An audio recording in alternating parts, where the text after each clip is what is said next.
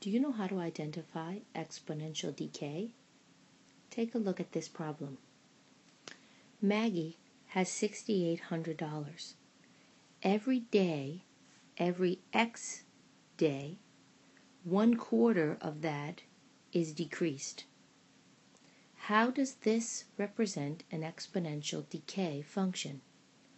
Well, let's start off by breaking this down with a table. So let's say that X is the days and Y is the final amount of money as each day passes. So on the first day, $6,800 is decreased by 1/4 to the first power. So if we multiply 6,800 times 1/4, that's the same as dividing 6,800 by 4, we get $1,700. So based on the decay of 1/4, on day 1, Maggie's initial investment of $6,800 would have decreased to $1,700. If it continues at this rate, what would happen on day 2? Well, on day 2, she would have 6,800, the initial amount, times 1/4 to the second power, or 1/4 squared. Let's rewrite this so you can see it.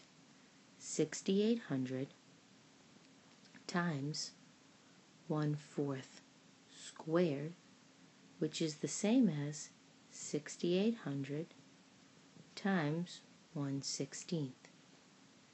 If we multiply 6,800 times 1/16, it's the same as dividing 6,800 by 16, and our answer is 425. You can see that this number, the 6,800, is decreasing exponentially as the days go by. Now let's look at one more day. What would happen on day 3?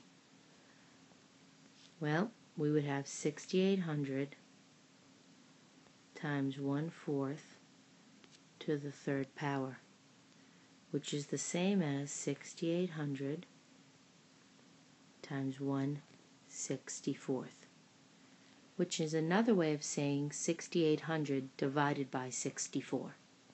And if we do that, Maggie would be left with $106.25.